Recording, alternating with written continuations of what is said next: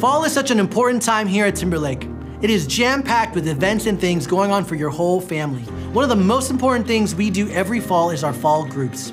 We have over 100 different groups meeting in homes, coffee shops, and right here at the church. We decided to reimagine how we could organize groups to make it easier for you to get plugged in.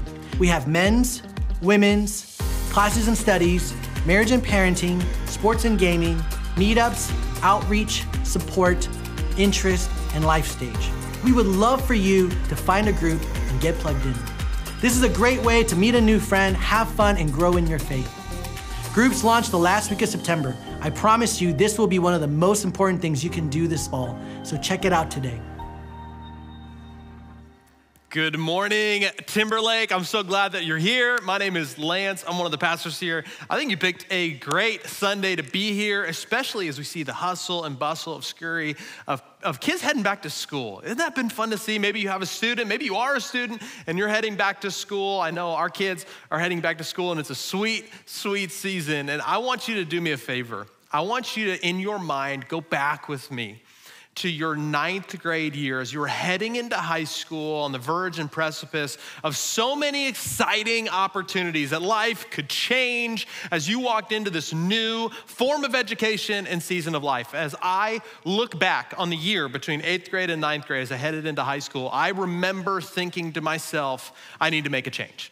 I need to be the coolest kid in school. I need to do something that's gonna shake things up, that's gonna really stir the crowd a little bit. I need to come in with a renewed sense of confidence. And the clearest way for me to do that at the time as a young guy in North Idaho was to bleach the tips of my hair blonde. Like that was it. That was the move. One big cheer for bleach tips. Come on. And I remember that was the move. That's gonna set me apart. I mean, I just was thinking to myself, I'm gonna walk down the halls, girls will swoon left and right. I mean, it will just be awesome. Everyone will think, who's this new guy that has emerged as the leader of the school? And so I had a lot of dreams and ambitions. I remember coming to my mom and saying, Mom, I don't really know how to do this. I don't know how to facilitate this or where to find a hairdresser, but maybe you could help me. And I would love to bleach the tips of my hair. And my mom said, fear not, I can actually do it for you. I will take care of it for you. And yeah, you already know where this is going, huh? And I don't even need to tell the story. I remember thinking, great, I am a loving, trusting, and obedient son. I place my hopes and dreams in your hands, Mom. And she comes home with a box of blonde hair dye, and I get so excited. I'm dreaming about what's to come. I adorn a towel over my shoulders, and she begins to massage the hair dye into my hair, and two things are running through my head. One, unbridled enthusiasm, just for what's to come. And then two, I was curious. I was curious because I didn't know a lot about hair care technology, but I thought, what radical advances that they have that you could put it in my hair and the dye differentiates the root from the tip. Like, that's unbelievable. And I didn't know any better, but I'm thinking, this is really what day and age we're living in. And this is really a beautiful time in human history. And so I get done and I go to wash out my hair. And I'm so excited. I wash it all out. I take a shower. I round the corner out of the bathroom. And the first person I see is the most honest person in my life, my older brother. And he starts dying laughing, just undone. I have never seen him laugh so hard. Not the response I was hoping for. And so immediately a sinking feeling starts to set in to my heart. I also make eye contact with my mom, who has this mixed feeling of unfailing love, who will always and unconditionally love me, and a little bit of concern. And I run back into the bathroom only to be greeted with traffic cone orange hair. Root to tip, whole thing, orange hair. My heart dropped. Dreams and ambitions of the influence I would have evaporate. They're all gone. And a lot like the Loch Ness Monster or Bigfoot, I avoided cameras for that season of my life, except for one faithful shot. And I figured, what a better place to share it than in front of a couple thousand people. And so I wonder if you can pick me out of this shot right here. Yeah, wasn't good at hiding. I did wear a Canada shirt, hoping that people was just, I'm a foreigner and I didn't know any different. And I would just blend in. All my friends would be like, that can't be. He's wearing a Canada shirt. No, we can get rid of it. That'd be great. Yeah. We all have regrets, and I'm continuing the series, Better Decisions, Fewer Regrets. Better decisions, fewer regrets. And as we look over the course of our life, what I know is universal for the people in this room and anyone watching online is we all have, well, regrets. We all have things that we wish would have gone differently, ways we wish things would have played out, decisions we wish we would have made or not have made. And these are big things and little things. I mean, we have regrets over things that we procrastinate. We have regrets over the things that we say quickly. We have regrets over staying up a little too late and watching that one extra show because you paid the price in the morning. You have regrets over that time you saw the thing in the back of the fridge and you smelled it and you thought, yeah, it's probably gonna be fine, and it wasn't, and you regret your choice. And there's little things, but there's also, I mean, come on, there's huge things in our life. As you look back, you may regret the way that you raised your kids. You may regret the way that you handled a relationship. You may regret a job opportunity that you took or didn't take. You may regret what you said when you were mad and you can't take back. You may regret the damage that has been done through an email or a text message that you sent and you thought you were in the right and you knew it and you stewed over it and crafted it and it did its job and it just sunk the knife deep, and now you look back and you can't take it back. We all have regrets. We all have things that we wish would have been different. There's a lot of different definitions for regret, but the one that I want to go with today is simply this. Regret is how we fill the gap between what we did and what we know we should have done. What we did and what we know we should have done. And all of us, this gap begins to emerge, and the only thing that we can stuff and fill in that gap is, well, regret. It's regret over the things that I did or didn't do, and I wish I would have, and I can't believe I didn't, and I should have done it this way, and I wish I knew. And in that gap, you feel just tons of regret. And what do we do with our regret? Well, that's what I want to talk about today. I want to really talk through some things we can do. And the good news for you and for me is that the Bible isn't full of perfect people who got it right every time. The Bible is full of stories of people navigating real life as mortal human beings, just like you and me, and how they navigate and manage the regret that you and I all feel. Now, there's a lot of different ways you can handle your regret. I can think of 4, and there's probably a lot more, but 4 off the top of my head that are very universal. These are all quick for us. They're very natural. We all drift into these, but they're ultimately pretty unproductive. And I think you know it. That's why we're not gonna spend very much time on it. Here's this. Unproductive ways to handle regret is to avoid it. Just stuff it away, sweep it under the rug, pretend like it never happened. If I don't look at it, it won't be there anymore. I'm just gonna avoid it and put it in a place where I can lock it up and keep it away. The DSM-5, which has diagnostic criteria for cognitive disorders, does bring up this factor of regret, and it's associated with one particular disorder where you have an absence of regret and zero remorse. It's antisocial personality disorder, which is what a lot of serial killers have. So if you avoid regret, you're probably a serial killer. That's what the moral of the story is. Next one is that you wallow in it. You wallow in it, and wallow isn't a word we use enough, is it? You wallow in it, you sit in it. Now, Mariners fans, they understand wallowing. They understand like sitting in grief and remorse, and come on, that's funny. I was looking forward to that one on my notes, but they sit in it, they know. And what's interesting about wallowing in something is that you feel stuck, but you aren't. That there are paths towards freedom that you're choosing not to take. And I get it. If you told me the story about the thing that you regret and the fallout and the impact of the decisions that you made, they are most likely significant. But I'm telling you, wallowing in it is not productive. It's not fruitful. There's better options out there. But if we sit in it too long, if we wallow too long in our regrets, oftentimes we start to internalize it. Regret is the feeling I have towards the decisions that I've made. Now, shame is the feeling that I have towards myself based on the decisions that I've made. And we start to skew our self-perception based on the decisions that we made. And so now it's just not that thing that I did, it's the person that I am. It's the I'll never change. I'll never be healthy again. I'll never get past it. We start to tell ourselves these things, and I'm warning you right now, God has better. What also could happen is we're all tempted to externalize it. Externalize it. It has nothing to do with me. I was a product of my environment. It was more you than me. This is where we get defensive. This is where we become a victim. This is where we say, it wasn't my fault. I had nothing to do with it. Yeah, it wasn't the best choice, but you brought it out in me. And come on, externalizing it, those aren't the people that we want to be around, never mind the people that we want to be. So we know that's not a productive choice. So what do we do? What do we do with regret? And what's so sticky and frustrating and disappointing about regret is that, well, it's in the past. And the past you can't change.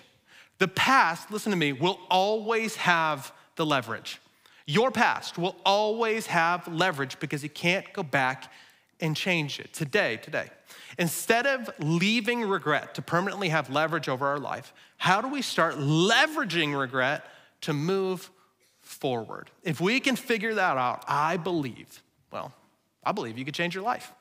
And today, the passage that I want to go over through the rest of the time that we have together is in Psalm 51. Psalm 51 is written by this ancient king of Israel. His name is David, a pretty prominent character within the Bible. And David writes this psalm as really a prayer or a conversation with God. He writes it down for us, which I'm so grateful for. And he writes down as he processes through one of the biggest regrets of his life. The thing he looks back on that was really a turning point of failure, a thing where he let his instincts and impulses take control and made some choices that train wrecked his life. In this particular story, David saw a woman and he let his instincts take over. This woman was already married to another person, but as the king of Israel, he took her as his own.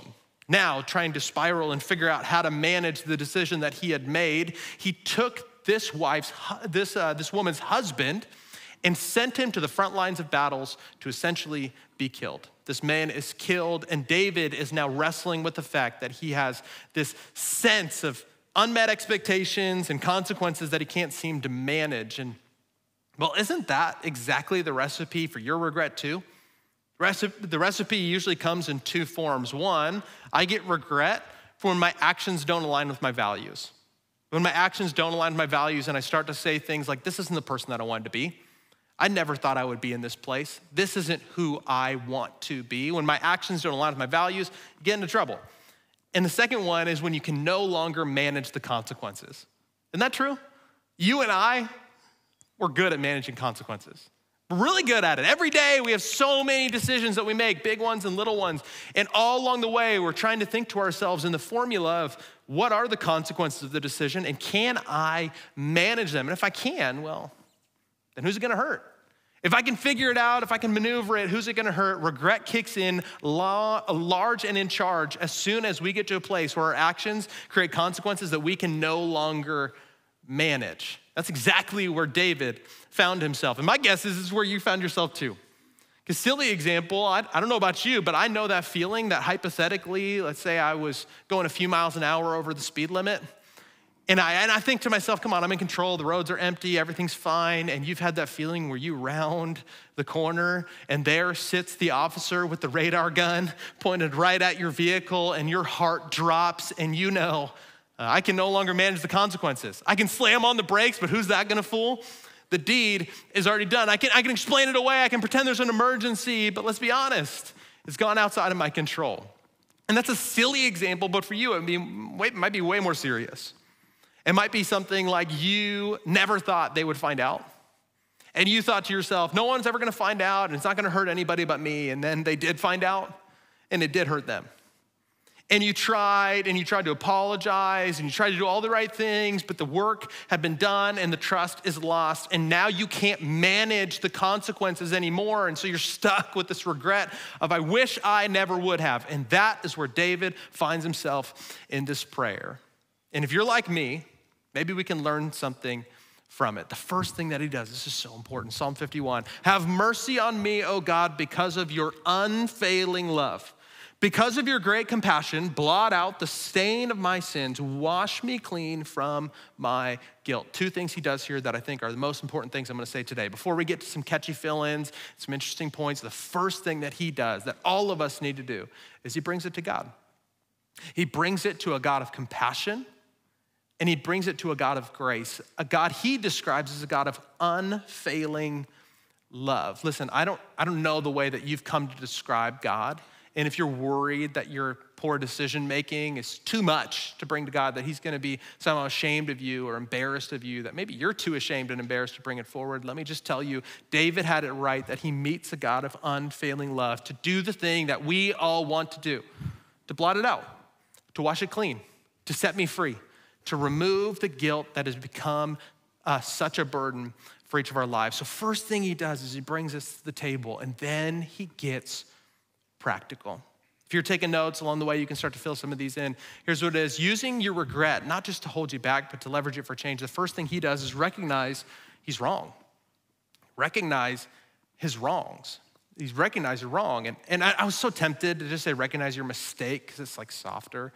I was really tempted to say recognize your sin, but then you guys get all defensive and fussy about it. So I'll bring up sin later, don't worry. But recognize you're wrong. And here's what he says. This is so good. This is so good. This is what David says. Purify me from my sin. There it is. Dang it. For I recognize my rebellion. It haunts me day and night, but at least I know what it is. At least I've named it. At least I've called it what it is. I think for so many of us, we just turn a blind eye. We do what I am most tempted to do. We just avoid it. To think it'll manage itself.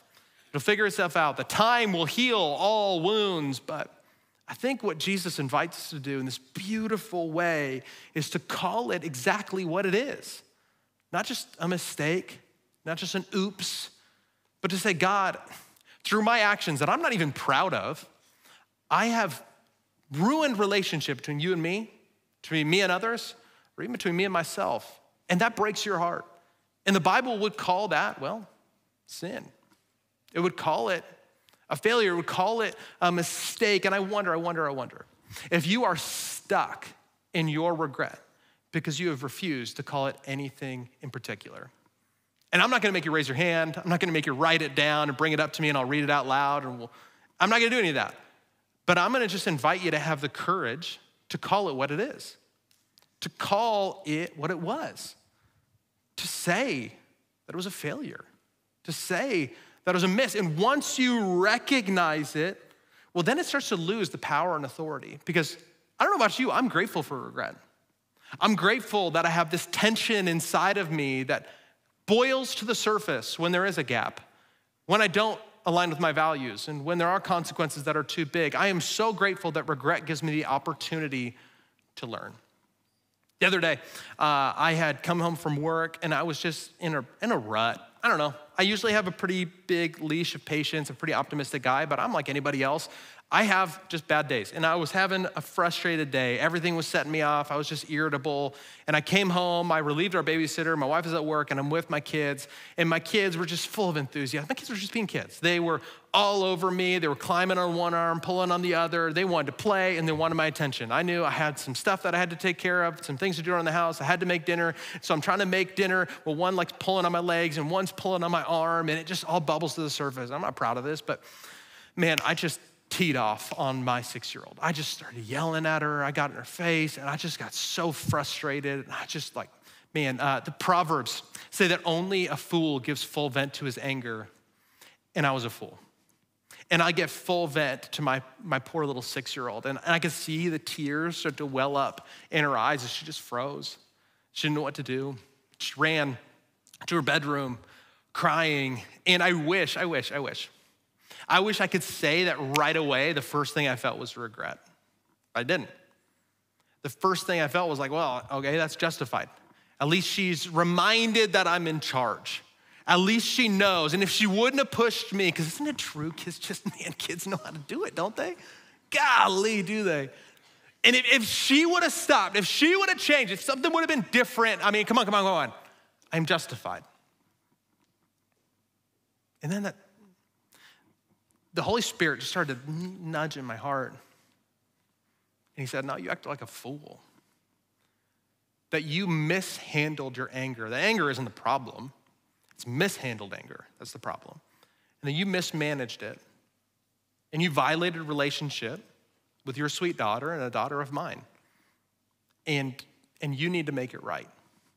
And you misportrayed, let's just be honest, you misportrayed what a loving father looks like in her life and what a loving heavenly father would look like. And you need to own that. And I don't love that. I'm not proud of that. I don't want to rehash it and wallow in it, but I owned it. And I walked into her room and I knelt down next to her little face buried in the pillow. She didn't even want to look at me. And I said, hey, Winter, I'm really sorry. Daddy mishandled his anger. It has nothing to do with you and everything to do with me. And I'm really sorry, and I know that probably hurt a lot. And that sucked to say. Oh man, it was gross. And part of me was still a little bit mad, part of me was a little bit angry.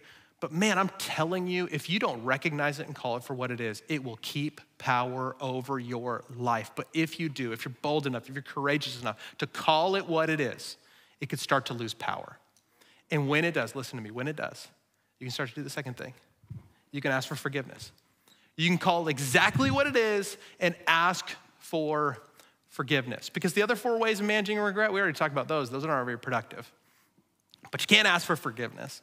And usually in any message, I know in a room this size and with the amount of people that watch online, I recognize that not all of us are on board with Jesus yet. Not everyone's on board with Christianity. Maybe you got drugged here for free snacks, which I'm so glad we baited you in. And maybe you came here for free childcare and you just want your kids to have these values. And I'm so glad that you're here. Maybe you're skeptical, maybe you're curious, maybe you're optimistic. I don't know where you land on the scale, but I'm so glad you're here. And usually in every one of my messages, I try and throw the net so wide that even if you're not a follower of Jesus, that you can kind of do an all skate and we can all play along.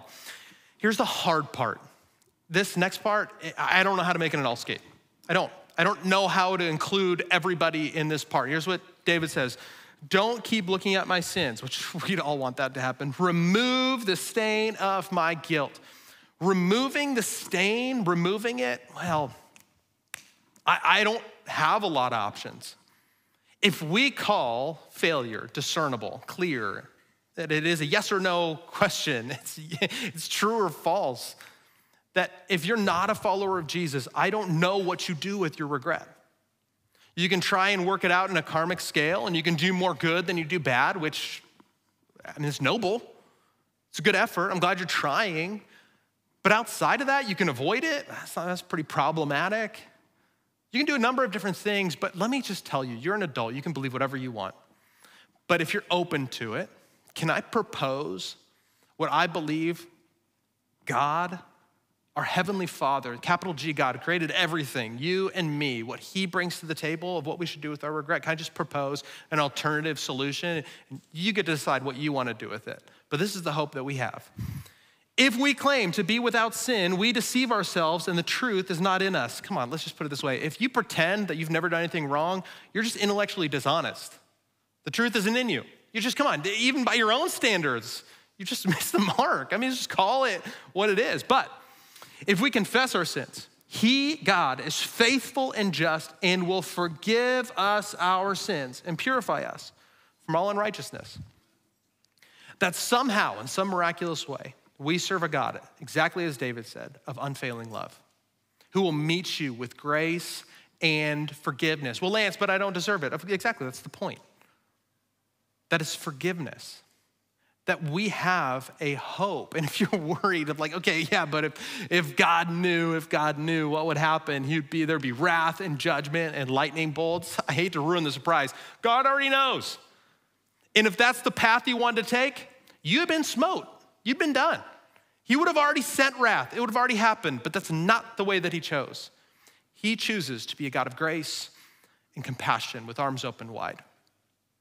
And if you're open to it, if you're open to this idea that God can meet me, and if I call it what it is, if God can meet me in the middle of it, well, then maybe you have an option at number 3, is to renew your values. Renew your values, to bring a sense of renewal. And the good news is this one isn't all skate. Everyone gets to play on this one. Everyone does get this idea and this opportunity to renew, maybe for the first time or the first time in a long time, maybe to recenter around what God has for our life, but to bring something back to the table. Here's what David says, create in me a clean heart, O God, and renew a loyal spirit within me. God, would you just renew this loyal spirit within me? Would you bring back something that's maybe been lost? And would you refresh my sense of values? Because obviously I violated, I moved forward, and I'm calling it what it is, but now I need something new to do with it. And the Bible uses a very serious and spiritual sounding word all the time throughout the Bible. It's called repentance. Repentance, very strong word. But at its core, it's simply identifying that the direction I'm going is, well, not the direction I want to go, and turning to go, well, a new direction.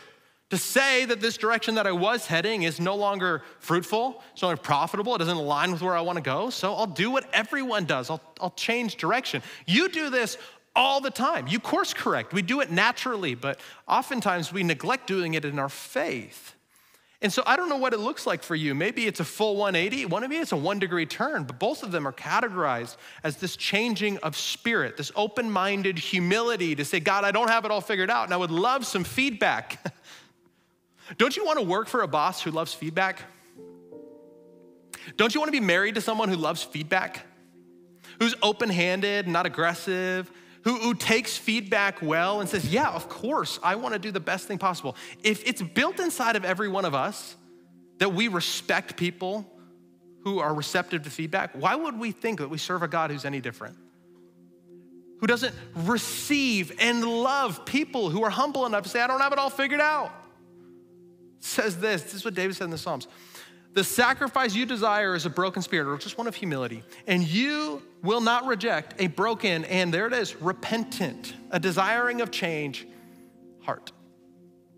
For the last few years, every fall, I've been leading our marriage course, our marriage curriculum. It's called Re-Engage, and I get about 50 couples in a room. We sit them around tables, we do a little talk, we equip some tools, we just get a chance to grow in your relationship and make some friends. That's really the goal of it all. And what I love is when I come up to people in the lobby and I'm like, hey, you should come to Re-Engage this year. And they look at me so offended, like, what do you think of my marriage?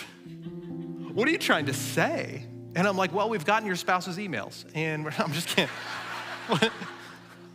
I'm not trying to call you out. I'm not trying to say you're a disaster or a train wreck. I just thought you were open and humble enough to say, yeah, I don't have everything figured out, because I don't either. I thought maybe you were in a place where you just say, like, yeah, I'd love to come. Because most of our couples, I mean, there's a few who are in really rough spots, and I'm so glad they're there, and they're trying to make a last-ditch effort and turn around, and if you're in there, great, come. But majority of our couples are just couples who are trying to figure it out, who realize if we don't take the time to prioritize the most important relationship in our life, it'll just get too busy and it'll drift away and we'll lose track of it. And so yeah, we'll take a few weeks and we'll prioritize it. And maybe they're just in it for childcare, I don't know, but they're in it and they say, I'm humble enough to figure it out. And some walk away with a few new tools to make things better. Some walk away with some great reminders and new friends, I don't know. But I wonder if you're open and humble enough to just say, okay, yeah, God, I'm in.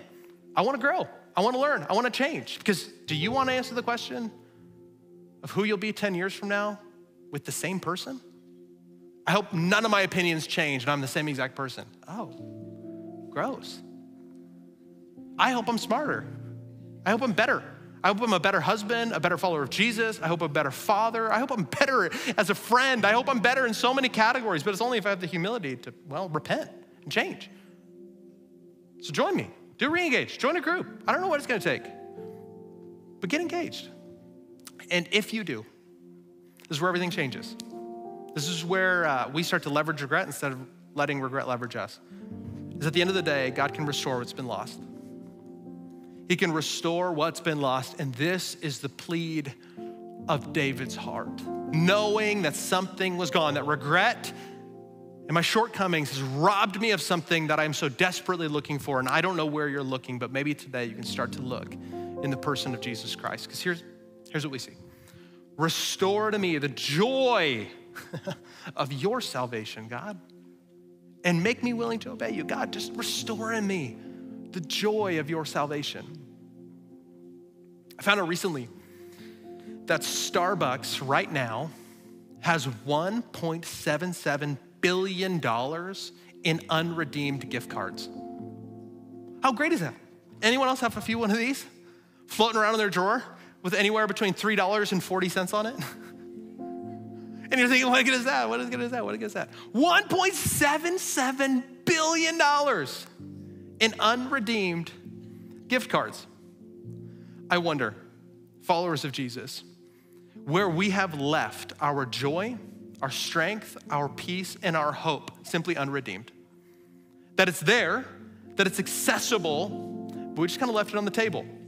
We figured I'll get to it at another time. Could you imagine if $1.77 billion in pumpkin spice lattes were bought this week? Run out. There'd be a shortage, it'd be an epidemic. Could you imagine if all the Christians in our community and in this church decided to once again reclaim the strength and the hope and the peace and the joy of their salvation? Could you imagine the effect that would have on mental health? Could you imagine the effect that would have on our church, on our marriages, on our families, on our jobs? That is what's at stake, the joy of our salvation. And maybe you're here and that's new language for you. Maybe this is different. And you've said, you know what, enough's enough. I'm tired of trying to figure out what to do with my own regret and my own shortcomings. And if you would be so courageous as to call it what it is, to ask God for forgiveness, to desire a change in direction, then maybe, just maybe, God can renew in you what you've been looking for all along. A sense of peace, a sense of grace, a sense of hope that you didn't think was possible anymore, but maybe today you could find. Would you do me a favor? As we close here, would you bow your head and close your eyes? Just a moment, we're gonna sing a song and we're gonna take communion together in the middle of it. But here's the opportunity I don't wanna miss. I don't wanna miss the opportunity to help some of you be confident and sure. Maybe sure that for the first time or the first time in a really long time, when we take communion together, you will be taking it as a follower of Jesus. Maybe for the first time, to simply humble your heart. Say, God, I don't have it all figured out, but would you give me forgiveness? Would you show me a new direction?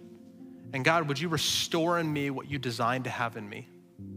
A sense of joy, strength, of peace in a life that's imperfect. God, would you do it? Heavenly Father, I pray right now for every person in this room. I pray that they would know you personally. I pray that they would know your peace and your joy. And Heavenly Father, for any person in this room that would be bold enough to say, I want you to draw near. They'd be bold enough to say, I want a personal relationship with you for the very first time today, that I'm changing my life. What is dead will be brought to life. And it's not because of my own strength, but it's only because Jesus gave his life on a cross, that I may approach you and humbly ask for forgiveness. And exactly as David said, they will be met with a God of unfailing love. Heavenly Father, I pray right now that we would acknowledge what's wrong. We'd ask for your forgiveness. You'd begin to change our heart and you'd restore something new. God, I pray that in your holy name. Amen. Amen. Would you stand with me? We're gonna worship together. Let's stand.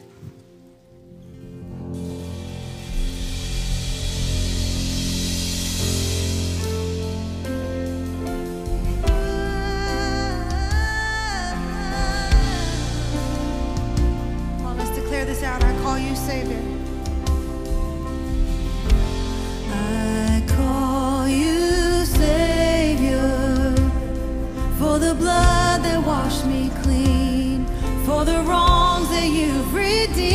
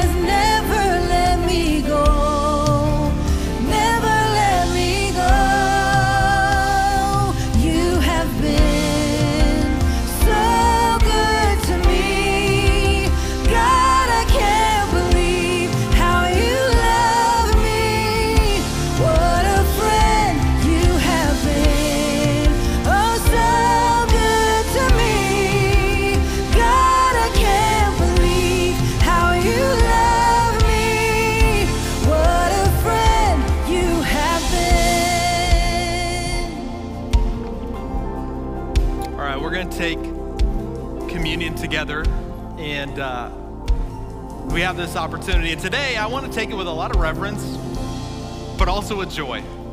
I want to take this with joy today because when Jesus gave his life on a cross, he demonstrated this ultimate act of sacrifice. And when we take communion, what we do is we remember that. The bread symbolizes his body that was broken for us. And the blood, well, that we get juice.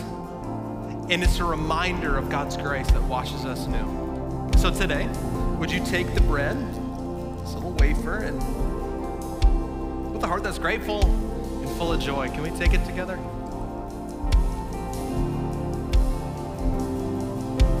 The same way, we're gonna take juice and we're gonna be reminded of God's grace.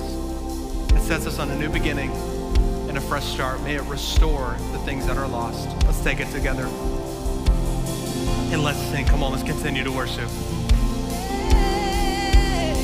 Oh, we thank you, Lord. Come on, every morning, every breath is a gift. Let's sing this out. Hey, for every morning, for every open door, I call you faithful, and I just wanna thank you, Lord. For every time you brought me through, I call you faithful, and I just wanna thank you, Lord, for your forgiveness. Oh, you never turned away. I call you faithful, and I just wanna thank you, Lord, for your salvation. You paid the price I couldn't pay. I call you faithful, and I just wanna thank you, Lord.